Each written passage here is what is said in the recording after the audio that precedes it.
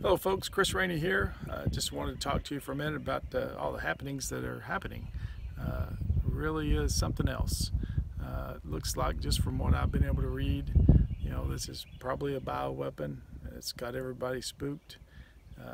So far we haven't had the casualties, mass casualties that they've predicted. Stuff I'm reading seems like they're overkilling it.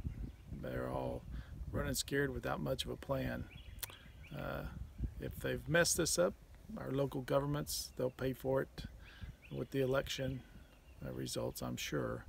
But it is the government, and we need to support them. They're doing a pretty making their decisions as best they can. So I want to support them as a business owner and as a citizen, and I feel like this is a credible threat, and I feel strongly that we are at war right now, and the war could turn deadly. So that being said, with the latest stay-at-home order, we are shut down for the duration. So I anticipate 2 to 3 weeks that we'll be unable to function as a training facility or a gun range.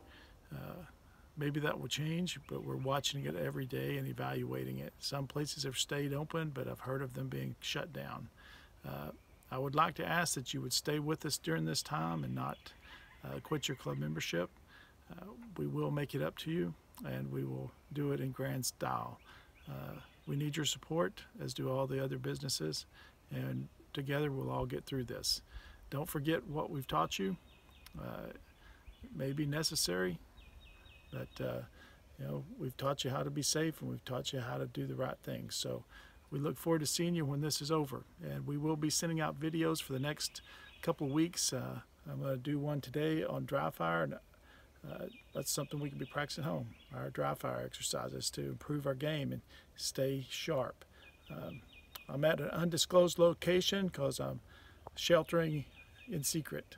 So just we'd like to talk to you, and we'll talk to you later. Thanks.